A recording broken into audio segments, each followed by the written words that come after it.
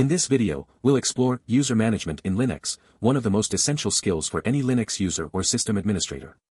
In Linux, the useradd command is used to create new users.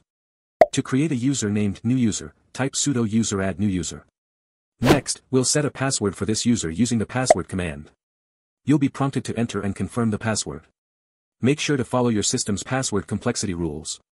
By default, this creates a user with a home directory and the default shell.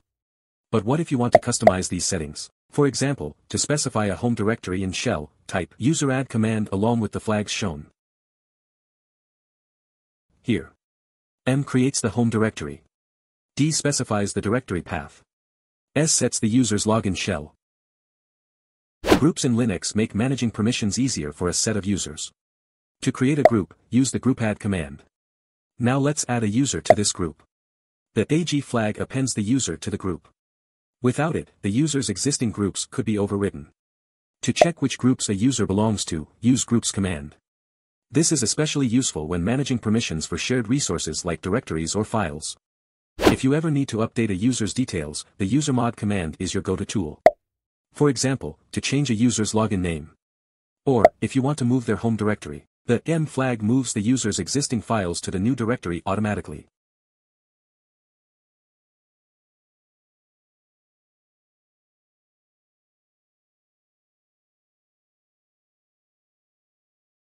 Now, let's look at how to delete a user. The userdel command makes this simple. But this doesn't delete their home directory. To remove the user along with their home directory, use -r. Be cautious with this command as it permanently deletes the user's data. User management goes hand in hand with file permissions. To check permissions on a file, use the ls-l command. Here, the permissions are divided into three groups: owner, group, and others, with R, W, and X standing for read, write, and execute. To change the owner of a file, use chown command.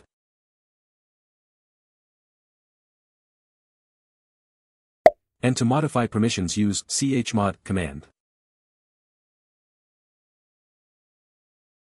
The numbers 755 are a shorthand for permissions, where each digit represents the owner, group, and others.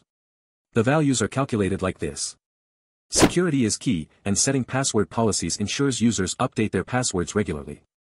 To set the maximum number of days before a password expires, use chh command followed by -m. To check a user's current password policy, use -l flag. These policies are critical for maintaining system security. Lastly, let's troubleshoot common issues. If you encounter permission-denied errors, check the user's group membership using ID followed by username.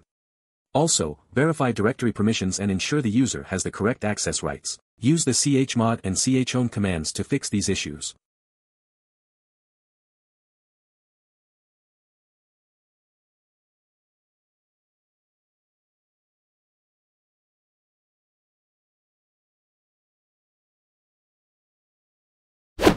That's it for today's tutorial on user management in Linux. We've covered everything from creating users to managing groups, permissions, and passwords. If you found this video helpful, please give it a thumbs up, share it with your friends, and subscribe for more Linux tutorials. Let me know in the comments which topic you'd like me to cover next. Thank you for watching, and see you in the next video.